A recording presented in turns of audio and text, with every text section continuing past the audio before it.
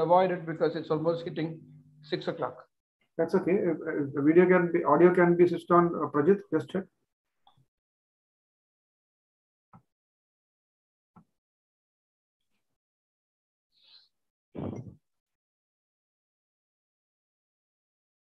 The Kerala Management Association was registered under the Travancore Cochin Literary, Scientific and Charitable Societies Registration Act in 1957.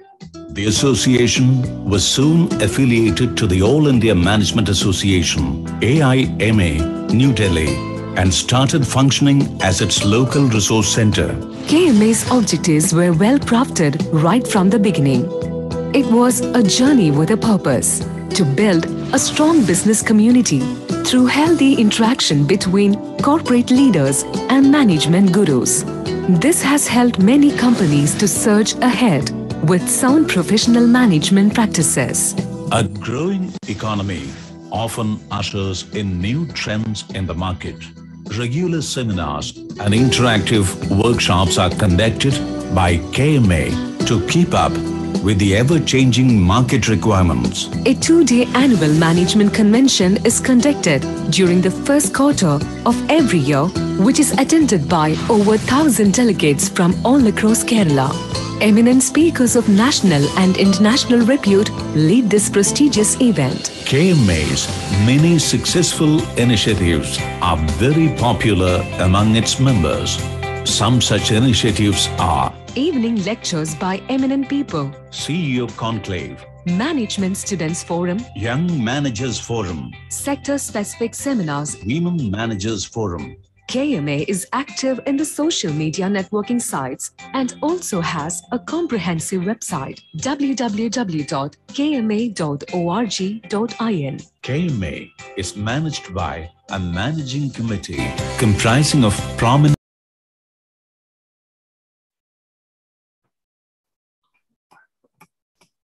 What happened?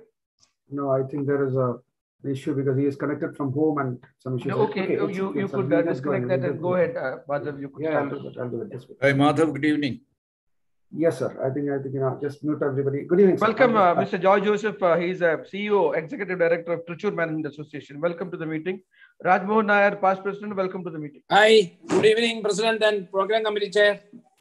Thank you. Start, sir. Dr. Shreyas Chandas. Can you just, good evening and welcome to this 13th edition of the StartCon discussion series of KMA. Let us begin the session with a minute's silence to pray to Almighty for all of us and for the whole world to stay safe and healthy in these challenging times of the pandemic. Continue to be seated wherever you are and close your eyes for a minute.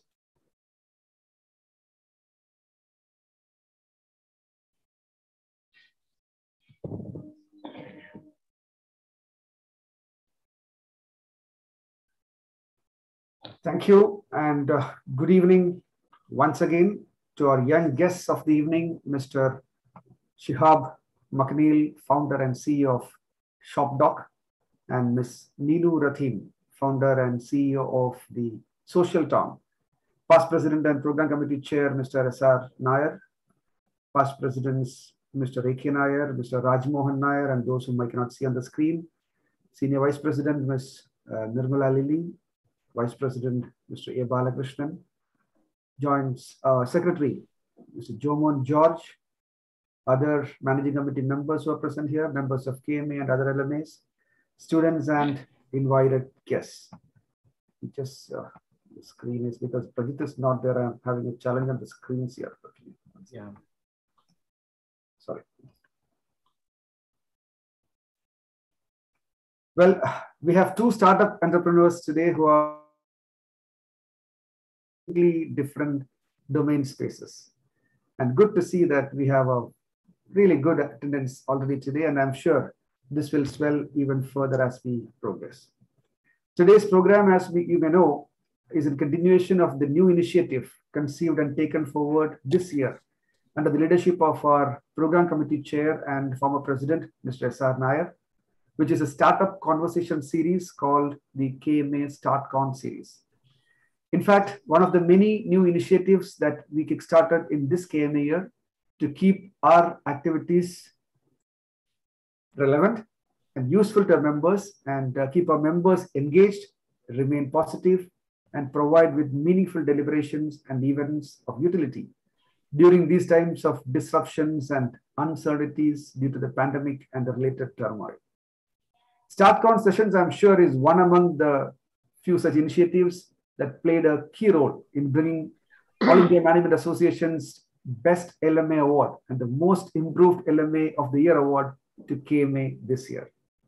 Here we introduce and present those new entrepreneurs who have ventured out to follow their passion and conviction and trying to make it big with their innovative ideas and concepts.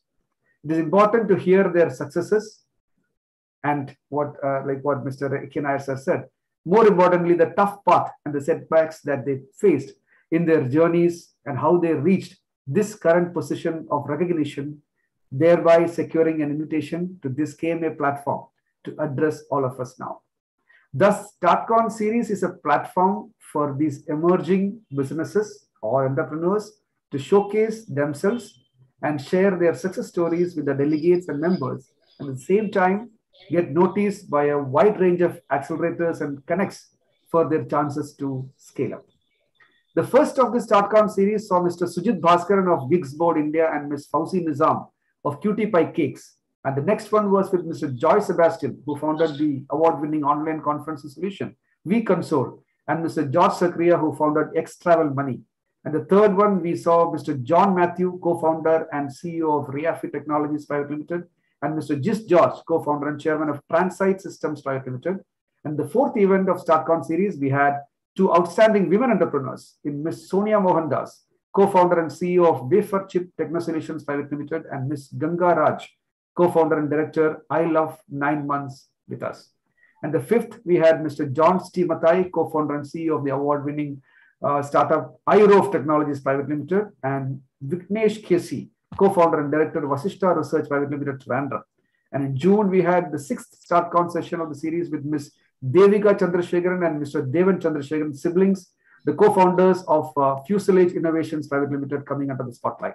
In August, we had the seventh in the series by two entrepreneurs who came up with innovative devices to combat the COVID-19 pandemic itself. Mr. Binu Augustine, co-founder of Heka Medicals India Private Limited, who developed the high-flow nasal cannula oxygen therapy device, and Mr. Sujit Surendran, co-founder of 8V Digital Transformation Private Limited, who had developed an UV light-based disinfection device for eliminating the now commonly on hospital-acquired infection. In the 8th edition, we had Jyotis KS, co-founder Sapphire, and Alvin George, founder VST Mobility Solutions. And then we had Mr. Abhi Krishna, co-founder and CEO of CareStat Enterprise Dental Software, and Mr. Ravindra Kamath, co-founder and CFO of Next Education India Private Limited. And the 10th StartCon event saw Dr. Beena PS, founder and CEO of Omixgen Life Sciences Private Limited, and Mr. Sanjay Chako, co-founder and director of BCB Technologies Private Limited.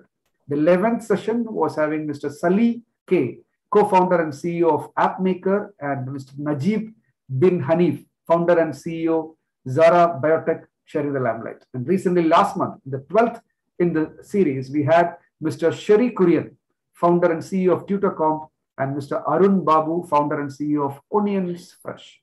Today, we have the 13th in the series now. Friends, Kerala has been witnessing a wave of such innovative entrepreneurial efforts from multiple startups. Startups in Kerala are stretching their limits as they focus more on the future technologies and finding solutions for problems in ways not experimented before. Success stories are written in all sectors like the ones that we are going to hear today. The entrepreneurial wave witnessed in the state need to be showcased as it can provide valuable insights to the stakeholders of the ecosystem. As part of KMA's annual theme of spearheading responsible management, we feel it is KMA's duty to offer our treasure troves of expertise and professional experience, possessed especially by our esteemed senior members, to help nurture and mentor these startup entrepreneurs so that they are guided and helped to break out into the larger canvas of things and get the vision as well as the wherewithal to dream even big and achieve such ambitious goals to get into the bigger league. StartCon is one such exercise, but we have even more plans, as we discussed earlier, to help the startups by having the KMA Startup Forum being formed.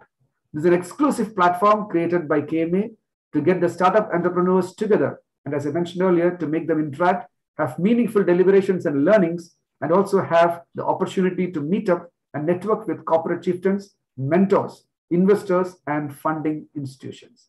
A committee headed by our Vice President, whom you saw now, Mr. A. Balakrishnan, who is also the Executive Director at Geojit Financials, and guided ably by our Program Committee Chair and former President and renowned corporate mentor and startup guru, Mr. S.R. Nair, is leading this initiative. An invitation is open to all startup ventures, be it private limited companies, LLPs, partnership firms registered with the Union Ministry of Commerce and Industry and Kerala Startup Mission as a startup entity within 5 years of its registration as a startup for a period of 3 years. A very nominal entrance fee of rupees 3,000 and annual subscription of rupees 2,000 is what we charge for that. So the KMA Startup Forum, in short, is to promote startup firms by providing mentoring, accelerating workshops, creating collaborative forums, and provide opportunity to demonstrate products, services, innovation to the right people whom they need for their growth.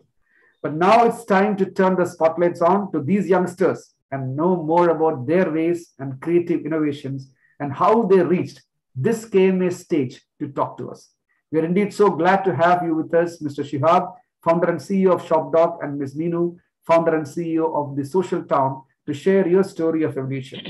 On behalf of the Managing Committee and all present here, may I extend a hearty welcome to both of you, Shihab and Neenu, to this 13th StartCon session of KMA.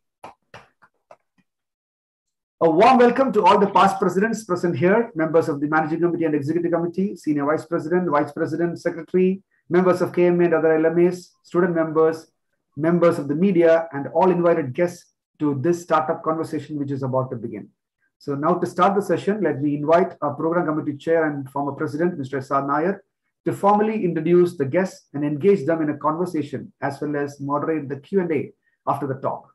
For those of you, if you still do not know SR well, he is a senior past president of KMA and is a renowned corporate mentor, business coach, author, blogger, and thinker who turned his focus to academia after a successful stint as an IT entrepreneur for many years. Thank you so much for the patient listening, and over to SR to take over the proceedings. Thank you. Thank you, President Madhav. Chairman of the session and President of KMA, Madhav Chandran, all past presidents, all executive council and managing council members, members of KMA, invitees, and also people and also personalities who had come from other LMAs such as George also. A great welcome to you. I'm just going to read out the resume of these two personas, and then I shall engage with them on the conversation. Please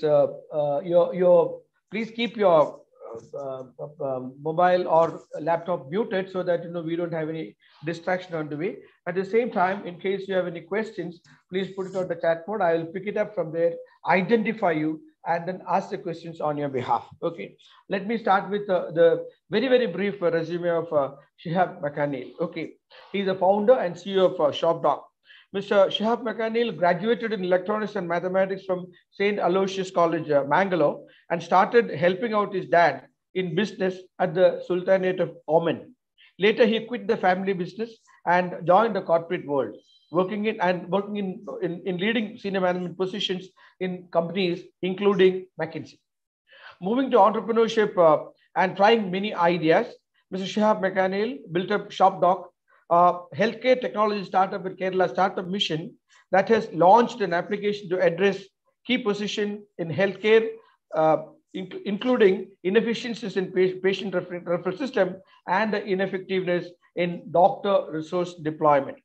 After the successful GITEX exhibition at Dubai during the end of last year, ShopDoc has managed to secure equity of rupees 10 crore from Dubai-based investors. Welcome, Shihab. Let me now introduce Neenu Rathin. Okay, Ms. Neenu Rathin is the CEO of The Social Town. She calls it as TST, Social Entrepreneurship Startup. The Social Town is an online networking platform for community builders that intend to help those organizations who work to connect with services, volunteers, funds, and resources.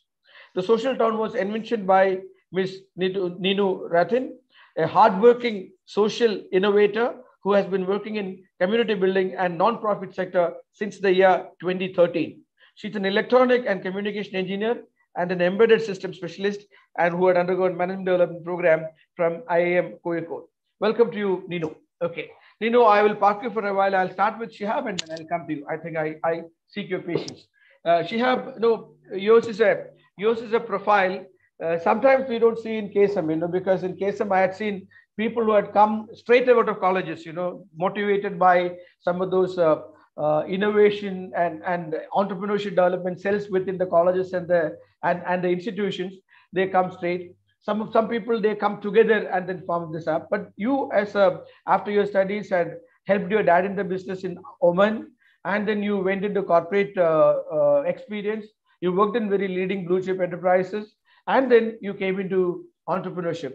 Normally, when people start working in companies, the Big Fours and McKinsey and the like, they generally get used to those atmosphere there, and they wanted to do that blue chip corporate, the tie, shy, the coat, booted, suited, travel, etc., etc. But what prompted you to come in? What motivated you to come into startup now, Shihab? Will you be able to start with that? Yeah, sure.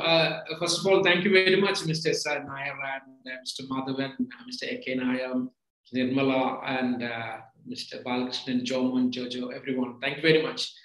And, when I got a call from Mr. S.R. Nair, I could not first, I was a little bit surprised. In fact, if you recall, one of the first persons I met at Startup Mission when I applied for incubation, the person who interviewed me, being the part of that expert committee, was Mr. S.R. Nair. There was only one person who asked me tough questions in that interview, and he allocated seats for us at the KSM. Thank you very much, and it's great, and I feel honored when you called me for this talk. Thank you very much. Okay, something when you explain explain my brief resume, there's one thing you missed out, which most people, even close friends of mine, do not know about it. After my graduation, I spent a couple of years in NGOs and working in grassroots level. Okay, this now I have a huge impact in my life going forward. Now how I sort of envisioned all these things, and when I rediscovered my purpose in life. Okay. My journey after my graduation, I worked with multiple NGOs in Kerala. And even before my graduation, while I was in high school, that is when the whole democratic decentralization, all things happening. Even I took part in surveys going to door to determine above poverty line, below poverty line. So I was heavily involved in all these social activities. Okay, so I consider myself as a social entrepreneur. Okay. After when I reached Oman, and I was supposed to go to my master's in business in England, and that did not happen for some personal reasons. And then I started helping out my father, who's been in Oman for almost 40 years. He was into more traditional business. Then I was actually kicked out by my father. The reason why is I was too lazy, and I spent most of my time reading stuff. And then I moved to Dubai. Then I worked with multiple companies, specifically. Initially, it was in the luxury fashion industries. And then I moved to vision care and eye care industry, multiple companies, even the world's largest manufacturer of lenses called Exotica, and moved countries to countries. And I had a consulting stint with McKinsey, and that is for a particular niche industry, eye care and vision care, because I knew that market and that particular industry closely, because I spent in that industry well over a decade. Okay, then coming back to even before ShopDog, I did try out multiple businesses, like 4 different businesses in different sectors and different industries. And these things did not work well. And none of these were startups. It doesn't fit into that startup definition. So And the last stint was in Australia, and I was helping out. I was working for a company, Lexotica, as part of a McKinsey assignment. I was in Australia for a sabbatical for my personal reasons. And then I found a lot of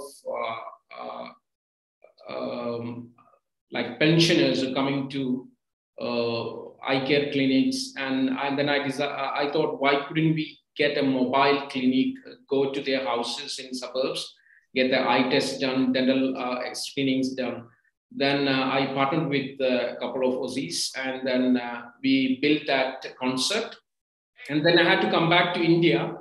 Then I applied for incubation in Kerala Startup Mission, and I wanted to start this in my own village. And starting with, and prior to that, over 6 years, I've been heavily involved in charity, healthcare charity. I sort of co-founded. I'm one of the directors and founding trustee of healthcare charity, helping patients, kidney dialysis patients, giving free treatment. So I have that background, and I have this Vision Care Eye Care background and multiple businesses background. Let me tell you, let me be really honest.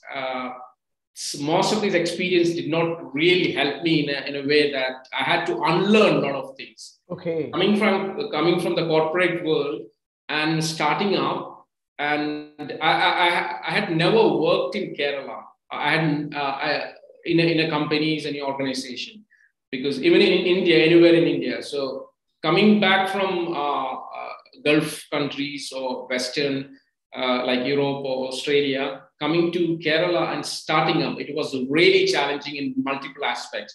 First of all, I had to unlearn a lot of things I learned during my corporate journey. So I had to become completely a new person. I had to reset my mind. And that is one thing. And to set up something here in Kerala, still not so friendly. And people still look at entrepreneurs, someone who is here to loot, not to create employment. That sense still there, but things changed a lot the past decade. But now a new gen startup founders, and they're getting a lot of attention, and they're getting mentored people like you, and a lot of support systems being evolved and developed. So that's a great thing. The challenge was to change myself, to reset my whole thinking process, and to get used, to get adjusted, to familiarize with many things in personal level, even family level. People look at me and say, why this guy is really mad, why he gave up everything and started here. So he actually going back. But I have a beautiful vision and a great purpose in life. And that is exactly the reason why I came back in Kerala and started up. The challenges, a lot of challenges, I've gone through a lot of challenges, still facing challenges on a daily basis. Great. There are 2-3 elements that I have really noted it down. One is that, you said very beautifully that rediscovering the purpose in life. That's a great thing, actually. Many people don't even discover their purpose in life. You're actually a person who had discovered and now rediscovering the purpose in life. So that is great. Number one. Number two, you also said about learning, unlearning. Okay. Now, after the unlearning starts the relearning. And when you start your relearning, you also see the challenges coming up. Okay. See, when we started, in my case, there are many people. In fact, I am talking in presence of the former managing director of Kerala State Industrial Development Corporation, Mr. A.K. Nair. So once upon a time, those organizations were the great organization who had helped entrepreneurs and businessmen to set up businesses and establishment. Even today, Kerala State Industrial Development Corporation, KFC, etc., are helping people. But I can tell you my experience when I started in the mid 90s. Okay, as an entrepreneur. Before that, also I worked in Kerala as an executive for a computer company. See, there are 3 elements that I still remember. People, that is the denizens of the state, the executives of the state, the people in general, look at an entrepreneur as a tax-taking person, somebody who actually does tax evasion. Okay, number one. Number two, somebody who exploit labor. Okay. Number three, somebody who make obscene profit. So these are the three unwanted characteristics actually had been formed on. You must have seen in the movies until about 2000, most of the movies, the villains used to be entrepreneurs. I mean, Balan K. Nair, Tilakan, A.T. Umar, you just name all of them. Every one of them used to be entrepreneurs. And the hero used to be the Toilali Nedav, you know, the union leader who will be working in the entrepreneur's office. And the heroine will be a Potti Penna, that is the entrepreneur's daughter. Okay. That used to be the trigonum of the movies of the Esther years. And life had changed a lot. If you really look at it, particularly coming into this century, 21st century, a lot of changes. But for a person like you who had worked in the Europe, worked in Australia, and worked in the Middle East, etc., things that could have happened in 5 seconds or 5 minutes, etc., can happen a hell of a lot of time. And still, a lot of rules, regulations, and systems, and not exactly systems and processes, sanctions and permissions. Earlier, it used to be called as permission Raj or Inspector Raj, permission Raj, etc.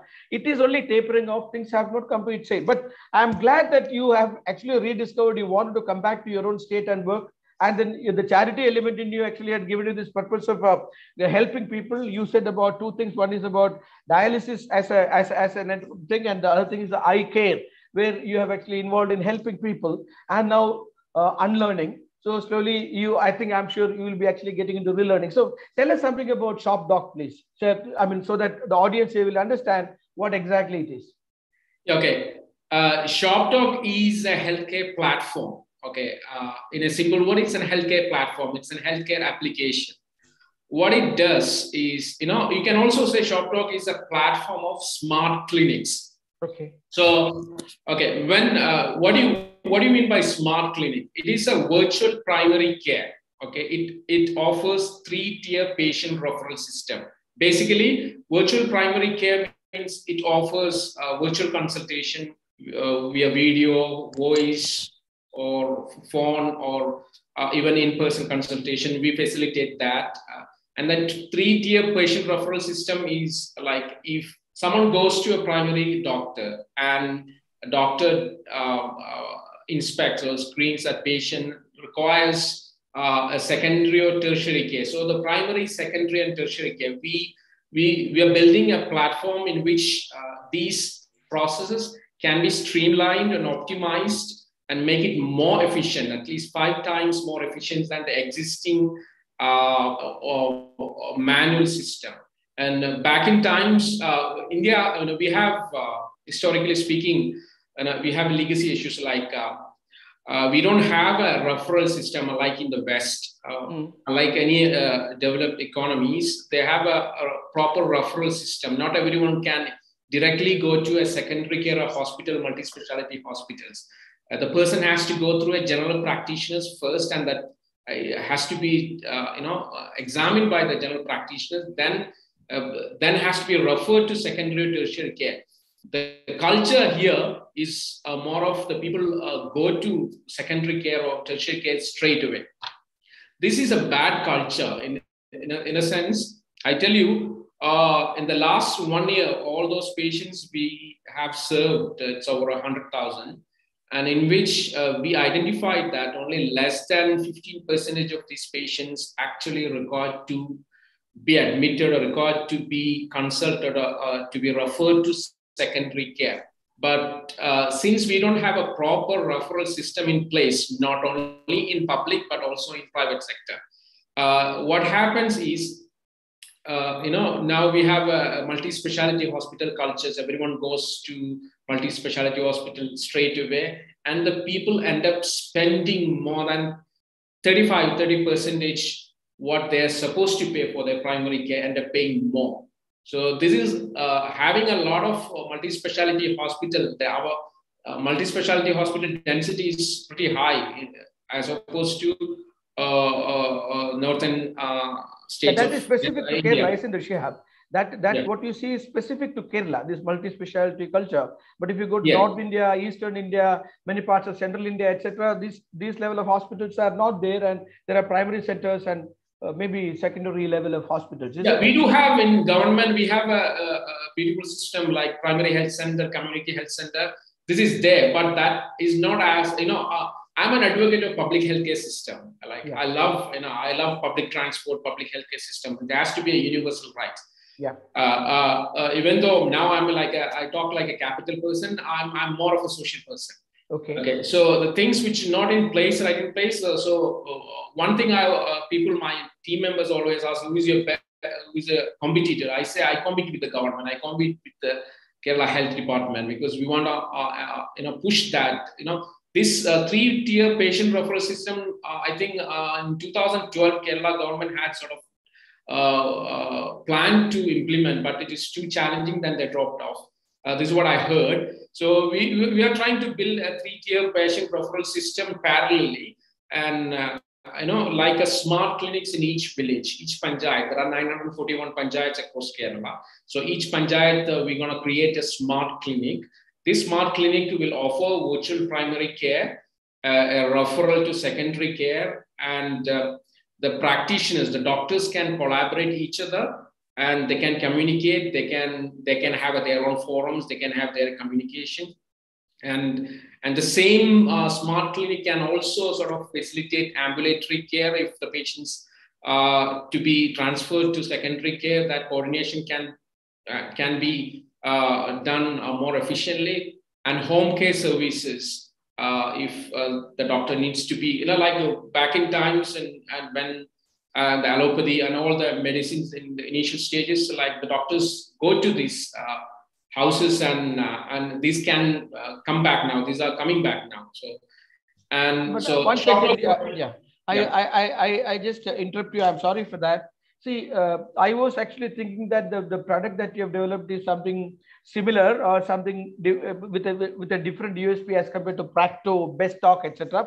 That's what I thought, which I realized it is not now. At the second time, I also realized that you have been emphasizing on the social element rather than the capitalistic element of this as a great admirer of public health and public convenience, etc.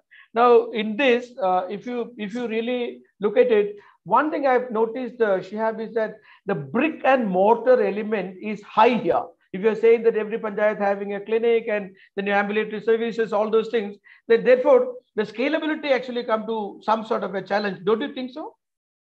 There will be challenges, of course. One thing is the new emergence of new technologies. Actually, we are liberating these technologies, sort of enabling these even physical entities and new digital entities to collaborate each other, so that eventually the beneficiary, the patient is the center of the whole ecosystem. We can deliver the best care as quickly as possible, as affordable as possible. We look at the prices, like for example, a patient goes to a primary clinic, a normal, how much they spend, and we need to bring that cost down somehow. So because we're having a lot of influence, this multi-speciality culture, the prices are actually not going down, so it is going up, way up. So we can essentially we can bring this down if we use this technology at the right place. For example, for the primary care is the most important care. Okay, so we can cut the cost from there itself. If we can deliver the care and cure at the primary care, almost 85% of these can be solved at the primary care. Doesn't have to be transferred. The patient doesn't have to be transferred to secondary care.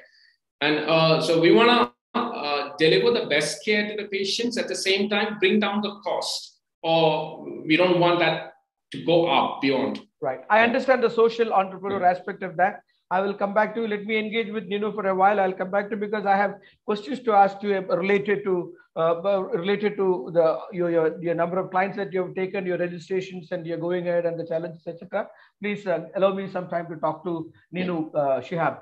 Nino, welcome. I'm sorry that I kept you quiet for some time and went deeper into a conversation with Shihab. You are calling yourself a social entrepreneur. Your company is a Section 8 company. Okay, so you can't be necessarily making profit and give dividends. So either you have to spend it out or you have to grow accordingly, put the money back to your company and grow accordingly. Okay, and at the same time, you're an electronic engineer with embedded system specialization. Now, all this put together, now, what is this fascination that you have acquired for the social entrepreneurship, and how did this come about, Ninu? Please unmute. Yeah. Please unmute. It is not done. It is done. Okay, Yes. go ahead. Yeah. Good evening again, everyone. I'm truly humble and honored to be here. And back to the question. So yes, before going to the social town, I would like to give a brief idea about myself and why I landed up building something called the social town. So during my young age or college days, I was very loud and active, but no one was there to guide me. I chose engineering only because it was a great deal, because I wanted a professional degree, but I don't want to study long. So 4 years a professional degree, that was the deal. So I opted for engineering. No one to guide me, or that was not really my, I mean, the technology was not really my passion. I don't think I have a real aptitude at that time for technology. But I opted for one of the best courses, electronics and communication engineering. And I was a very good student and loud and active. So I secured, completed my engineering with honors, and I was placed in an MNC at third year itself. So, but after completing my program, that was a recession time, and my joining date postponed to 1 year, and I joined as a lecturer. I started my career as a lecturer in Jodhi Engineering College, but since I didn't opt my passion, or that was not my passion, and lecturing also didn't excited me, because I am a person that I think we need some kind of industrial experience, or the real practical experience to teach youngsters. After completing, seeing my enthusiasm, the college was kind enough to offer me a job. Needu, we want you here, and you can start right away. Even before, getting my certificate, I started my lecturing career, even teaching the final year students of BTech. So, but I was not really happy with that, because I can teach well, because I can prepare well and teach well. But I honestly, can't go with that. Then the only option was. In 2008 2009, so I can get married, so easily settled. So I got a good proposal, then marriage happened, then I quit my job, and even my family was happy, because a good family, well settled, then why don't you need to go for a job. So at that age, I didn't realize the importance of career, or doing something for your own or your social commitment. Then so I settled for few months, and I realized that I was not really happy, but not sure what to do. And then I did embedded system designing program. That's a PG diploma program. Then again, a lot of things happened in my life. It was like a cinema story. A lot of things happened with the business of my husband, and we had to move to different places. So I didn't get any time to think about my career or anything. So, but I was a good homemaker, and I always got a tag that, homely sweet wife. I managed everything responsibly. So, but I was learning something throughout the journey, and I had that fire in me. I wanted to do something, and I was sure that I will do something when I get an opportunity.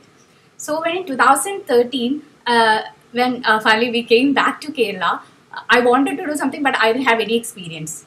So, I was a 2008 pass out. So I was not sure about my technical skills, so I wanted to do something. So volunteering was the best opportunity for me. I started with an organization in Kerala, and I started volunteering. I have initiated my own projects. That gave me, confidence, and my social circle started increasing. Then I realized that I wanted to do something in this field, but I didn't have any resources, and I wanted to connect with a lot of other people in this space. But that was not really happening. So the NGOs in Kerala, that they were doing something parallelly. I mean, many members will be there. Apart from their job, they will engage in some social activity, or maybe some organizations. This is kind of a side activity. But I wanted the social activity to be seriously taken and executed like a corporate activity in a very efficient manner. But I wanted to change, but I didn't have resources. Then I continued volunteering, and when in 2018 I came to Kochi, And I got some really good project, and I connected with really good people. And I was a volunteer in Compassionate Kerala during the floods, and 4,000 to 7,000 volunteers were part of the flood management system, and we were literally strangers, but we worked together and did something massively. So I realized that okay, now I can connect with people virtually. So again, I started thinking about building the platform. Then after that, I got an opportunity to work with Chekuti. From the first day of that project, viral project, I was a part of that team. I took the responsibility as a voluntarily took the responsibility as a core team member and the project coordinator for that. And 6 months, I continuously worked for that. The project started by Lakshmi Menon, right? Yes. Okay, yeah. And after that 6 months, she offered me a job in her foundation itself. Then I was working as a project consultant. And in 2020, finally, COVID hit, and we have many activities. And now I thought it's a time to start working. And I started slowly building brick by brick the social town. And I applied for I also applied for the Executive Management Development Program from IIM Kozhikode. Many of my friends, so you are doing volunteering, you are doing social activities. Why do you need a project management specialization from Premier Institute? But life itself is a project, and especially when I'm doing social project, it requires all the skills and resources and the efficiency as any other department in the social development sector also. So I was very proud, and I completed that. I was only one person from the social sector for that course. And by the time I complete that course, the social town, when was it incorporated? When was the company incorporated, Neenu? In October 2020. 2020. The platform is ready? Platform is MVP is ready, and we are converting it to a full-fledged platform now. When I went through your website, I seen a lot of snaps of employees or your staff or associates, etc. What do they do? So actually, the Social Town is a platform for community builders and change makers. So we are developing a multi-stakeholder platform for NGOs, NPOs, volunteers, and corporates to come together and congregate for better social engineering. What do we mean by that is, I have a perfect example here now. As Shihab said, he rediscovered his purpose, or the backbone of his change in life is because of his engagement with the grassroots level organization. I want to give that opportunity to each and every youngster in this country, because India is the largest youth population in the world, and we have 3.3 million NGOs in India and 2 million social enterprises and 640 plus social startups, and increasing at a large pace. But they don't have if they are working properly. We have millions of organizations, but that means for every 400 person there is one NGO. If they are efficiently working, yeah, I get the point. But tell me, what are the activities that you had done in the social sector so far, for the audience to understand? Yes. So before the social town or after the social town? After the social town. I am talking entrepreneur. Yes. Okay. Yes. So I have incorporated my company in October 2022, and by the time I was also incubated, I was selected for the Women Startup Program by Indian Institute of Management, Bangalore. We are currently, it was a 3-level selection process, and currently we are incubated at Indian Institute of Management, Bangalore. Okay. And yes, and so after incorporated in October 2022, it was just an idea, and I was started building a platform. But as I mentioned before, I didn't have any so much of technology experience, so I hired someone and I started building the platform. But that person messed up, and I know my skills because I have worked with a lot of volunteers. My skill is community building. I have managed a lot of volunteers in the past, so I started building community. So now we have around 2,000 plus people in the social town. They were NGOs, NPOs, social entrepreneurs, volunteers from different parts of India, and some from abroad also, mainly from Nigeria. So we have conducted learning programs. We have conducted 4 international conferences. We bring together people. We discuss ideas. We share. Let me ask you. I just want to get a comparison. We have seen, in fact, Nirmala and others. We have actually worked closer with an organization called Goonj. During the flood time, they were also here. Yes. If you compare your organization with respect to Goonj, where are you? No, very, very beginning. So I have gone to, they are like legends, but I'm starting. I'm building a community. I'm here to help organizations like Gund, maybe to mobilize more people. Okay. Only technology can do that. I'm building a platform for anyone interested in social change to join, so that if there is any disruption happens or any calamities, we can bring together resources immediately. That will happen. Yours is a Section 8 company that I understand, but Yes. there should be a business model and there should be a revenue model as well. So Yes. where will you get your revenue from, Ninu? So through the subscriptions, paid memberships, and for the education programs, and we also do events. So through sponsorships and donations. So I just heard that you did some program at Kerala Startup Mission. Will you explain that? Let us understand what you have been doing there. Yeah. So I'm always interested to work with young people because I have a volunteering background, and I wanted to bring more awareness about sustainable development goals and social entrepreneurship. So my idea is to encourage more youth to engage in social activities and make them social entrepreneurs, be it social entrepreneurs, or let them rediscover or discover their purpose, as Shihab said. So I am encouraging the youth to come forward and work during their college or study time itself. They can volunteer with any of the organizations, and my deal is I will offer them enough recognitions and rewards so they can build their profile as well while studying. Is there any organization that comes to you telling that I have CSR money available? Please advise me how to spend it. Not yet, because my idea of CSR, spend is I want to bring a culture of micro CSR. Actually. Right. Yeah. Because many organizations, many big organizations have CSR funds, but they also have a long or lengthy process. Many of the small or grassroots level organizations do not have the resources or the competency to get those grants or funds. So I want to make this a lean process. I want to give an equal opportunity to all organizations. So in my platform, everyone can have a profile. They can update their activities. They can have their credits or their everything can be available. So 2,000 people who are registered with you, all of them are active in your platform? No, not we are engaging them in different ways. So we are communicating them with different ways. Yes. Okay, right. I'll come back to you. Okay, thank you very much. It is so interesting to talk to you about social enterprise and your experience thereof, and we'll come back to you to talk to you further. I think we in Kerala, though we have lots of NGOs, typically social enterprises have not been there much. So we will need to understand more about it. Let me go back to Shihab. Now, Shihab, so you said sometime in the conversation, you said 100,000 patients or 100,000 registrants or something like that I heard. Will you be able to tell me your current number of registrants or number of people whom you are serving right now through your platform?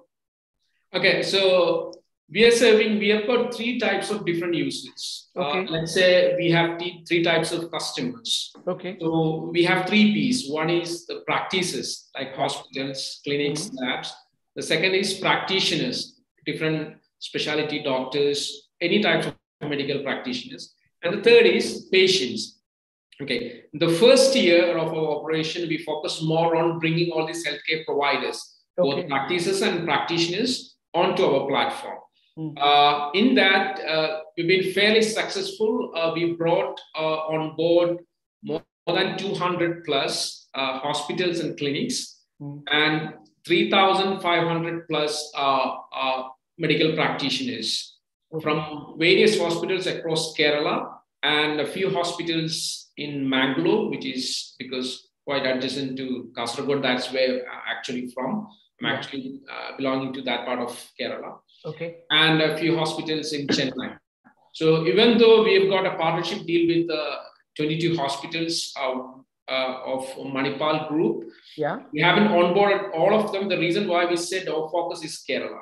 Initially, in the first couple of years, we're going to focus Kerala. We're doing it the best way we can. So we'll onboard them later stages. And when it comes to number of patients, okay, we have served over 100,000 patients. Okay. Okay. What's your business model, Shihab? Will you please give us an idea about your business model? Okay. We've got multiple business models, like the revenue channels. First and foremost, subscription.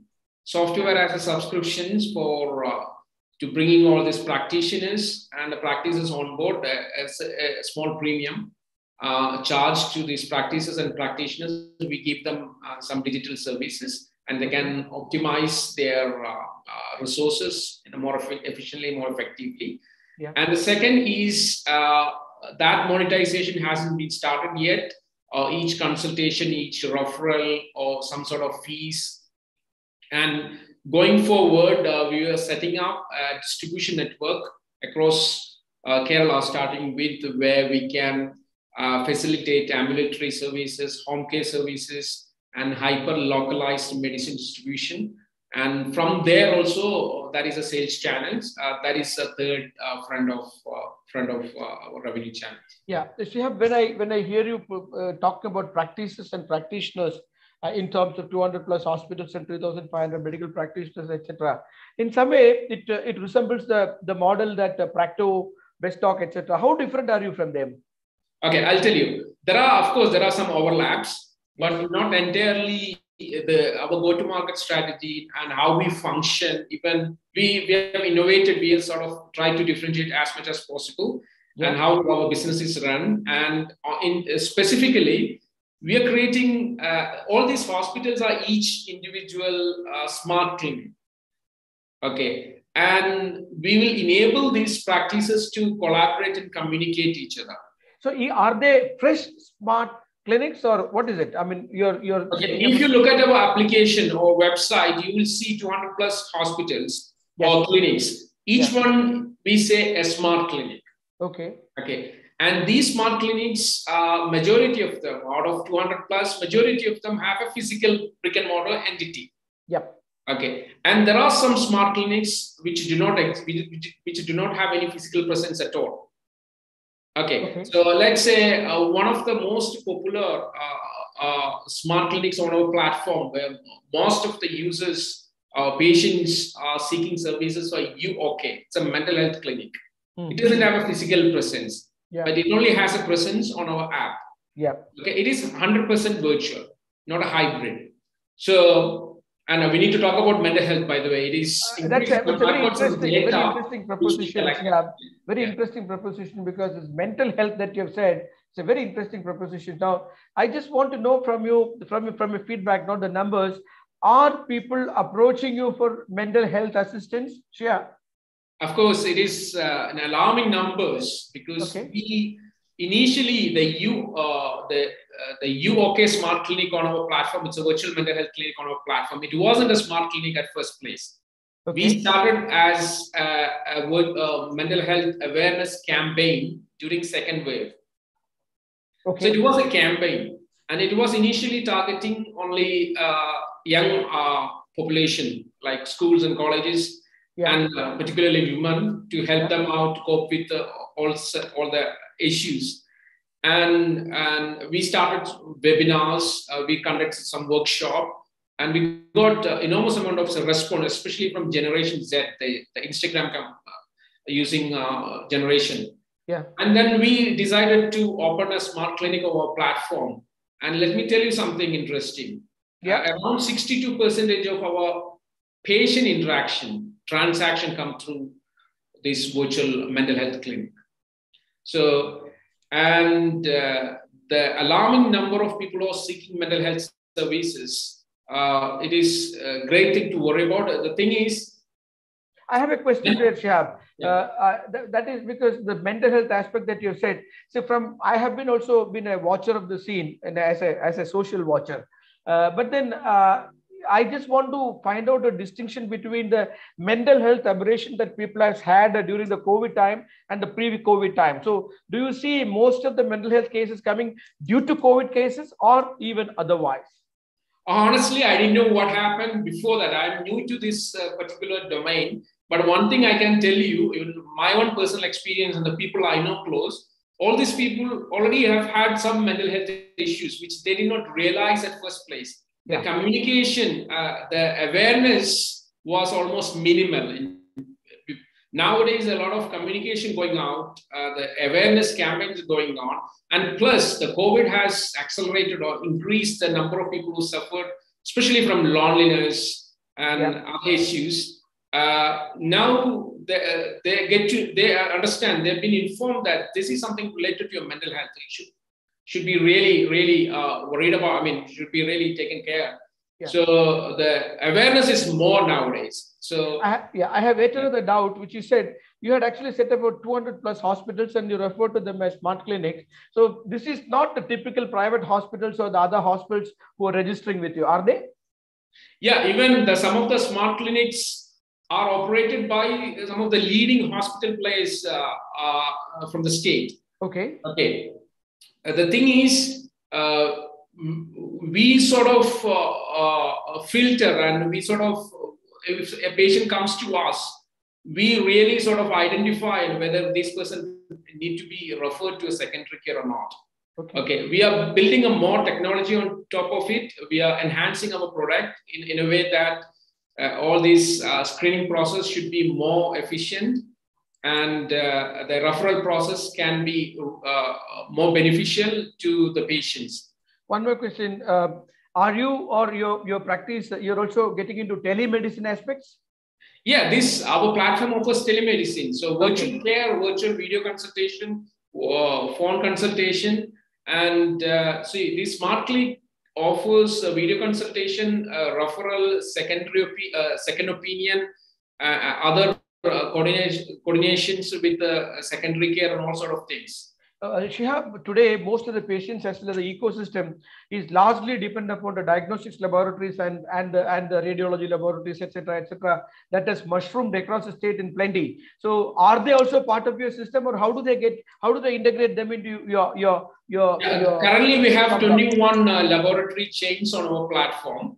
Okay. And initially we've been to the market, not much. It's just 14 months now. We already got 21 lab chains on board with us. Okay. And there are more technology tools to be built, to facilitate the diagnostic part of it, the diagnosis side of it.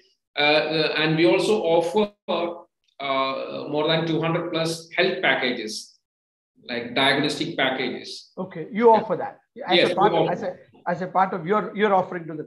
Okay. Yes, offering to the patients. Okay. And when we get these inquiries, we sort of match who can give the best at the most affordable rates. So the pricing factor, we need to give the best deal for the patients. So we look at the pricing, the cost of the healthcare. Understand. Obviously, that means you have come to the revenues, but you may not have come to profitability at all. Now, will you tell us something about the revenue that is coming by and the growth that is happening thereof? Plus, okay, let us get an answer here, then I'll come to the next one. Yeah. Okay, the revenue part initially was from the subscription, and the other parts we haven't started monetizing it at all. Yeah. So we are not charging anything for patients for any service fee, anything at all. So the single and only revenue part is coming from the subscription, software as a service to these practices and practitioners. Right. Okay. Now it is heard, and we read that you have been offered some equity partnership by some of the investors. So how do you want to use? Has the fund come? How do you want to use this funds, Shihab? Okay, that fund we did not go for a fundraising to Dubai at all. Initially, we were selected to be representing Kerala Startup Mission as one of the startups. There were 16 or 18 odd startups went to GITEX, participated. We were luckily one of them. Yeah. And the initial response we got from the medias there, the people, especially the expatriate business communities. Yeah. And then we got funding offers, and the specific requirement for that funding, the condition was to set up a different entity in Dubai and expand this to across the Middle East. So we're capitalizing to expand this. Initially, we did not take any external funding for ShopTalk, our entity in India, and we still haven't started fundraising for ShopTalk India. The fund we are going to utilize for ShopTalk Middle East. Okay, the expansion there. What is the size of your team, Shihab, now? Now 18 full-time team members, and we have some interns as well as some part-timers. And the interesting numbers of these 60, more than 60%, 65% are women, And more than 70% of our team members, ShopTalk is their first ever job. And we are innovating the way we run business. We're innovating how the processes, things, and we don't have any CV screening, anything at all. Hiring is different because if anybody wants to join, they need to talk to me. They need to write to us. How can they make ShopTalk better? How can they help the patients? So we don't look at any CVs, resumes, their qualifications. We just do the cultural fit test. And they are in, and we are hiring. We're going to hire a lot of team members in the coming months because we need to expand Middle East. Because the business, Middle East business model completely different product. We're building the whole new technology, whole new platform, all new apps, and a different business model and different market. So we're building the whole new team for Middle East. The fund is going to be utilized for that. The entity in India, Kerala. We have different models where that is, and where we're gonna hire 2,000 women, women from Kerala in the next couple of years to roll out. You are currently concentrating completely on Kerala. So is your model very Kerala centric, or you want to go across the nation, across the world? Yeah, we want to go across nation, but we need to prove ourselves first in our home state. If we can't prove ourselves in our home state, there's no point, because Kerala has some advantage as opposed to northern states. We've got our social fabric, our social culture, and how the Kudumbashree. No, but the difference, Shihab, is that you may take a model out of Kerala, but of course you said about Kudumbashree, 3-tier, PHCs, etc., which is not the model that runs in elsewhere in the country. So you may still have to fine-tune your model to suit them. Will that work? Of course. Say, not necessarily everything, but we can sort of replicate the majority of that. The core concept can be replicated, but there has to be some compromise, some adjustment to be made when we expand across other states of India. Yeah, I have some more questions for you. I'll come back. So you are you were telling that you would like to explain this this social entrepreneurship aspect a little. So what is that you wanted to talk about? That please go ahead. Yeah, but understand that brevity is the soul of the discussion. Yeah, go ahead. You have to unmute yourself. Yeah. Yes, sir. I was not allowed to unmute. Sorry for that. Yeah. I was trying. Yeah. So, can you repeat that? I was trying to unmute. Because you said that you would like to speak something about the social entrepreneurship aspect a little. Okay. So I said, okay, in case you want to speak, you speak. But I want to remind you, brevity being the soul of the whole discussion section. Okay, yes. Thank you. Yeah. So, yes, I would like to know, someone was asking what actually the social town is. The vision of the social town is to build a community of change makers, to bring them and give them a platform. We are not directly doing it. Okay. We are actually bringing people together and connecting them, and we are giving them a direct and indirect network opportunities. So they can, for an example, so if an organization in Kerala, so they have developed a syllabus for a tribal community here. Okay. So developed a curriculum for a tribal community here. So if an organization in Maharashtra want to do something similar in other tribal community, we can connect with some volunteers, can translate it. They don't need to reinvent the whole wheel. We are multiplying the impact. So considering the current social situation, we know that we need all kind of people to solve the social problems. We need innovators, we need technologists, we need all kind of people. Yes. So I'm providing them a platform. So nowadays corporates, they have, employee engagement programs. So that is my main target. They have their own programs, but I'm giving the corporate employees the flexibility to choose according to their interests. So in my platform, when they create a profile, they can choose their interest areas of courses, and they can also give their skill set, and they can also set their availability, whether they are available physical or online. So they can calculate the number of hours they are contributing towards that particular cause. But the advantage of that particular corporate company is if they have 1,000 employees and 100 employees volunteering here and 10 employees are contributing. So 1,000 hours per month. So that multiplied by 12 will be their social return of investment at the end of the year they can convert. Okay. So this is the flexibility I'm giving. For the volunteers also, I'm giving the same opportunity. So if they want to go apply for a job or even want to go abroad for any kind of fellowship program, they have a credible profile of their volunteering activity. So that will appreciate, by any company. So I want them to, yes. Therefore, the social town, as it is it being accredited by other organizations for the purpose of, you proposing the volunteers to them? So actually, we are getting some, we are seeing some interest from other corporates, like even Microsoft India. We had a conversation with him. They are actually interested to come up. We have connected some organization with them. We have already working with Cognizant. They have some programs, and what we are doing is they have programs. Their foundations have programs, and they need a channel to connect with grassroots level organizations. So we act as a bridge. These small organizations, they don't have the competency, or they will not be able to approach Cognizant or Microsoft directly. So, but we can act as a channel. So we can facilitate their meeting and connect with them. So it's a win-win for both of them. Absolutely. I'm just taking a case study of, I am being Cognizant and coming to Neenu telling that, yes, we would like to have some other people doing the program. And you say that, okay, I will give the opportunity to do so. So, but yes, where is it that you make money in the process? When you register in my platform, you have to pay me membership fees. So, yes. Is it a corporate membership or is it an individual membership that you take? Volunteers will not have membership fee, but corporates will have, and the nominal amount for the NGOs will have. Now we are providing a freemium model because we want to establish the platform is getting developed. So we have an MVP model. I have challenges, personally have challenges to develop the platform. But luckily, now we are selected by the Force for Good program by JP Morgan and Chase. Their volunteer, they develop the platform for us. They will convert our MVP to the full-fledged product. So you have come to some marquee league, you are saying about Cognizant, Microsoft, James, all those companies. So suddenly I'm a solo founder trying to do something, and I will just go and talk to them. This is what so when people ask me, for my, international conferences, there were people from UN, United Nations, the directors of, UN Impact and people like that. How do you manage to get them? So you may have some godfathers or people.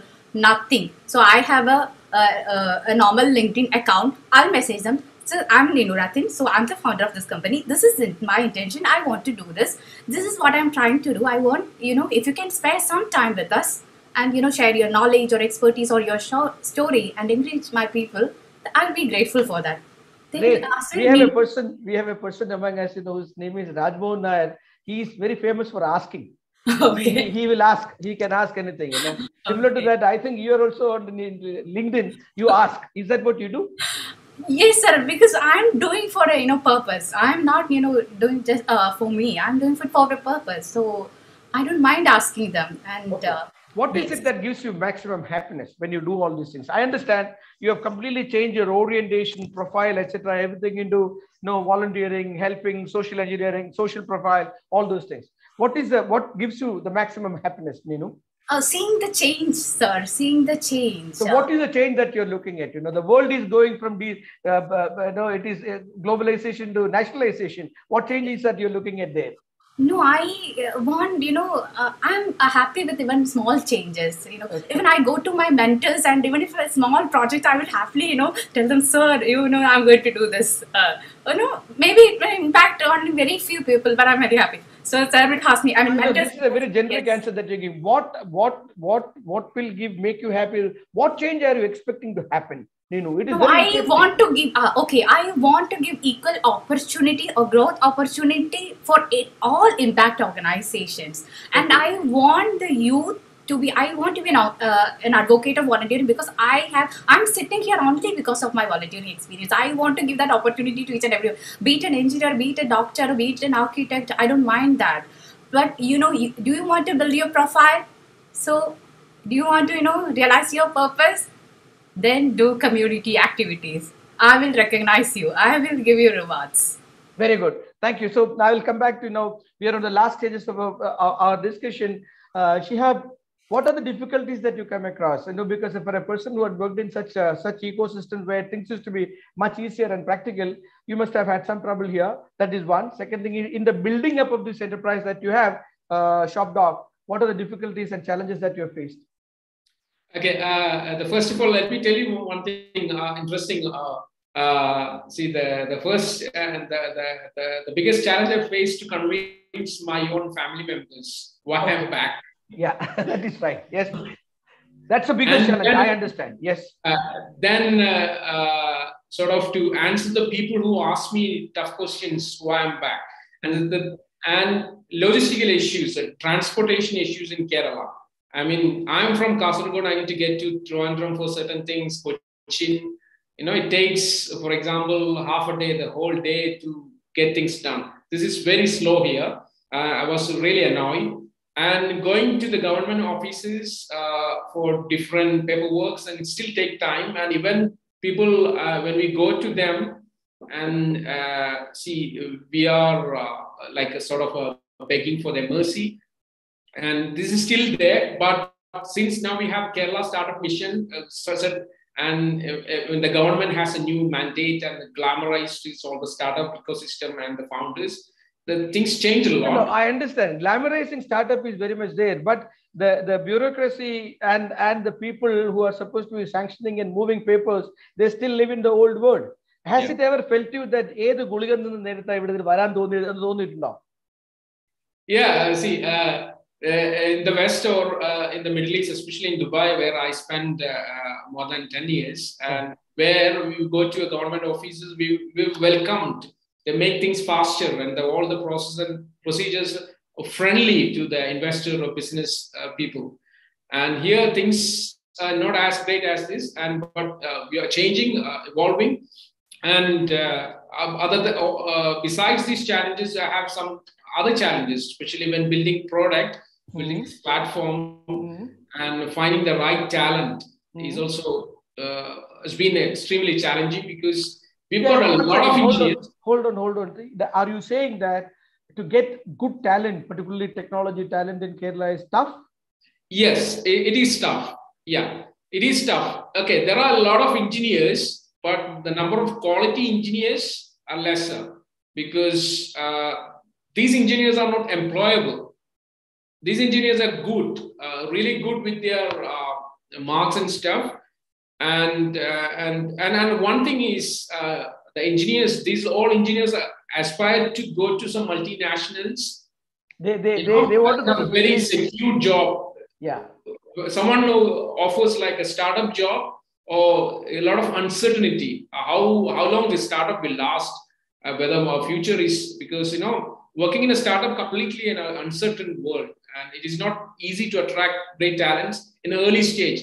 Now we are in a stage that people come to us. We get a daily sort of request and applications, requests that need jobs. But still, quality engineers, there's a big difference between an ordinary engineer and a quality engineers. And this highly employable engineer who can fit into a startup system, a startup culture is still really hard because we don't have an ecosystem as advanced as Bangalore or Chennai, Hyderabad, or Delhi, Gurgaon. We still, our Kerala startup ecosystem is still in its infant stage. And attracting the right talent, some of the best engineers who work in Bangalore are from Kerala, but they don't want to stay here. Understand. Bangalore offers a different lifestyle altogether.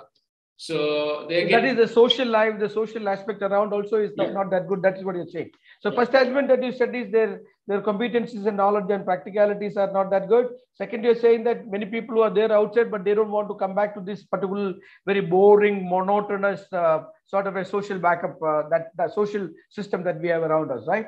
Okay. Yes. By 2025, what do you envisage as to where will ShopDoc be? ShopDoc is going to be the world's largest platform for smart clinics and touching a billion plus people's life, impacting, helping them to achieve a healthier and happier life. Great. That is very good. So, Nino, so we are almost at about 7:12 now. Normally we used to wind up at about 7:10. We have actually extended it to this far.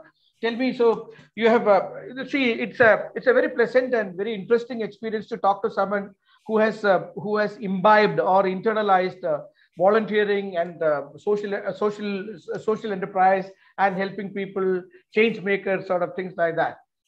It is good, and I also your enthusiasm is very contagious. The enthusiasm that you display actually is very contagious. So we are very happy about that. So I think you will definitely be able to get more people into the ambit and run. So what do you think that at the same time, Kerala sort of a place, these sort of social enterprises has not been there in numbers. which we see elsewhere in Bangalore, in Delhi, etc. These sort of enterprise organizations are there in high numbers. So what do you think is the possibility of the social town take off by another 2 to 3 years time? No, I'm seeing it as an opportunity to, it's a second example what a social organization can do, and encourage many people to start a social, venture into social entrepreneurship. So, last 2 days we were with, we were working with Kerala Startup Mission. We were doing a Sustainable Development Goal Innovation Bootcamp. That was first time in Kerala. Can you believe that Kerala is, this SDG index is so high in Kerala, but this is the first time we are 90% of the participants were new to sustainable development goals. World is talking about it, but students are not aware of it. And in less than 20 hours, 10 teams pitched their ideas aligned with sustainable development goals, venture ideas. That shows their adaptability. That shows their adaptability, isn't it? Yes. Somebody who came without knowing the full form of SDG in 10 hours time is presenting SDG to you. Yes, a venture idea. A venture idea aligned with sustainable development goals in 20 hours.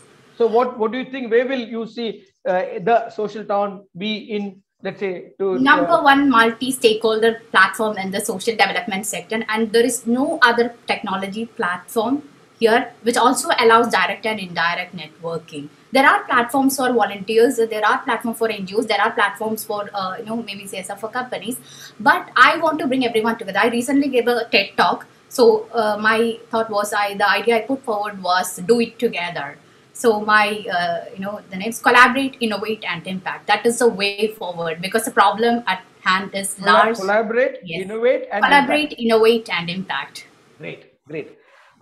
See, actually, I could easily go for another 1 hour talking to both of you, because your ideas are so interesting. You communicate so very well. It's so easy to talk to you, both Shihab as well as you. But we have this audience who are normally they come to KMB meeting for about an hour. We have actually extended it by about 15 minutes. We need to wind up. At the same time, to the entire audience who are listening to this, I have this request. Please do visit the Social Town website as well as ShopDoc website, because both has an intent of change making. See, just look at it. Shihab, what he said is, you could comfortably lead a very, very comfortable life in anywhere in the world, whether it is Australia, Europe, or Middle East, or anywhere.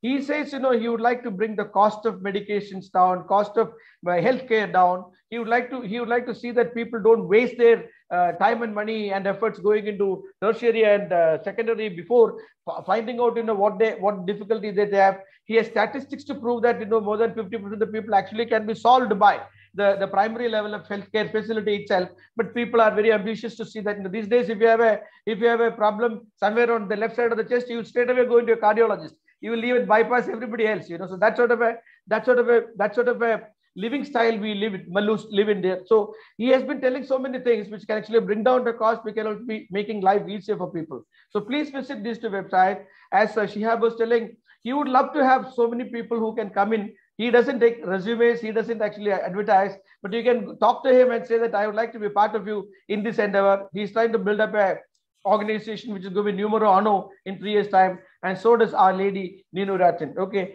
Shihab and Ninu, thank you so very much. I know that it is not a complete conversation that we have concluded, but we may meet again, inshallah. Thank you very much. I bring you back to our President, Madhav Chandran. Madhav, all yours. Thank you so much, SR. And wow, what a wonderful conversation. I'm sure SR is greedy and he wants to go on and on, because that's the way the reactions, responses from you as well as from the audience were, Madhav, 115 people, 105 people stayed through. Have you seen this? Yes, and I was just reading all those responses, to both of them, and Ninu's responses to some of them. It was, as you rightly said, the enthusiasm and the positivity, both were very contagious. They have actually made everybody sitting here in this gloomy time very positive and, forward-looking. That is what I would say. And two social entrepreneurs coming in, and everyone actually getting charged with that kind of energy and the positive outlook which you actually portrayed here. Really, really nice to hear such kind of things. I mean, we can relate many of such things in our lives also. Sir, I'm sure both of us, coming from that kind of a background also. When startup was not in vogue also, we actually started something like that. And, what you're doing is really, really inspiring to the youngsters, especially. And of course, not so young crowd also who are present here, things can be looked from a different angle. In fact, if you look at our annual theme of KMA, the spearheading responsible management. You are actually proponents of that, I would say. Basically, management is all about showing the responsibility and putting more stress on the sustainability part also, the inclusiveness and everything coming in together. And you talked about being a good student, a good wife, and now becoming a good entrepreneur. I'm quoting your words. I didn't say that you're a good wife or a good student. You said that. So I'm sure you'll definitely become a good business. No, I mentioned I had that tag, and I changed that tag to good. Yes, really, something more. Really good. And Shihab being the real proponent of, I would say, responsible management here today. Thank you so much for bringing out all those facets of your track record. And I'm sure there's a long way to go, and you have put in the right, step forward, and definitely it will take you to the destination as desired and wished by all of us. Because everybody is sitting here. All those who could actually type in all those comments, they all wished good luck and Godspeed to each one of you. Wonderful. And we had, even leaders from many other management associations also coming in and putting in. I could see Colonel Achari from PMA, the president, putting a lot of very positive comments and encouraging comments to both of you. And Mr. George Joseph was also there. And similarly, Mr. A.K. Nair, sir, he wanted to go in between. He actually put a message saying that I'm leaving, but I think, he was glued back to the screen. So good. Wonderful. And thank you so much for that session. Before I hand you over to our Honorary Secretary for the formal vote of thanks, a couple of announcements coming your way. We have a very, very interesting and timely panel discussion, very relevant panel discussion already lined up. In fact, you guys actually touched upon that. Shihab was talking about traveling from Kasaragod to Trivandrum. It was, I was smiling, thinking about what is going on right now in our media. Anyway, a panel discussion lined up for 27th January with a very contemporary topic which says Kerala's developmental conundrum. Notwithstanding whoever is governing our state, any news of development, especially to do with infra, it's allergic to everyone except the ruling front of that time. This has been going on for decades, be it on infrastructure or on governance. The objective of this panel discussion is to find a way to go forward, setting aside the criticisms and looking at things from a very positive perspective. Nothing to criticize anybody or not to dissect that way, but from a positive perspective for our state and for our nation as a whole. We have a very elite panel being identified, which already identified. We have Mr. G. Vijayaraghavan, the founder CEO of our the most successful Technopark Trivandrum and the former member of the Kerala State Planning Board, Mr. V. Suresh, the former chairman of HUDCO and the founding chair of Forums of Critical Utility Service, a nationwide NGO, and of course, successful Mr. V.K. Matthews, executive chair of IBS, vociferous proponent of development in Kerala. These are the panelists to share their thoughts, and of course, this is conceived by our own past president, Mr. S.R. Nair, and this discussion is going to be there on 27th January at 6 p.m. So let's see whether we'll be able to travel from Kasaragod to Trivandrum in lesser time for Shihab to make things happen. And of course, we are planning other events also from the MSME Forum and other things. We will definitely inform you over WhatsApp, email, and all kinds of notifications. So please stay tuned to our announcements and notices so that you can attend all these at the right time. But now it's time for our Honorary Secretary, Mrs. Jomon George, a very, very renowned chartered accountant, to deliver the formal vote of thanks. Over to you, Jomon. Thank you, President. Am I audible? Yes, you are. Yeah, as you said, it's a great evening. Two youngsters enthralling the entire audience, and both of you should be very happy that more than 50% of the audience are management students. So you as youngsters have really enthralled them, excited them, inspired them. And what we found in common in both of you was passion and purpose. And as SR rightly said, infectious, contagious enthusiasm. And Shihab is not stopping anyway. It's unstoppable. He's talking about making it world's #1 med services platform, if I say that, with 1 billion people on board.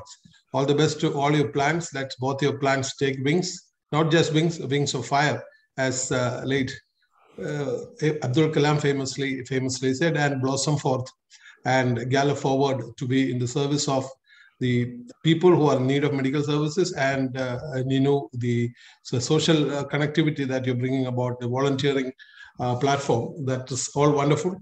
And Shihab, the whole we hear about a lot of platforms where about telemedicine and things which we are talking about is bringing the 3-tier consulting easier and the ease of getting medical services. And your niche areas seem to be completely different, and it was really nice listening to you. Go ahead, all the best from all of us. And as Sir rightly said, or rather urged us, we will visit the websites and then share with in our groups in KMA as well as our social circles.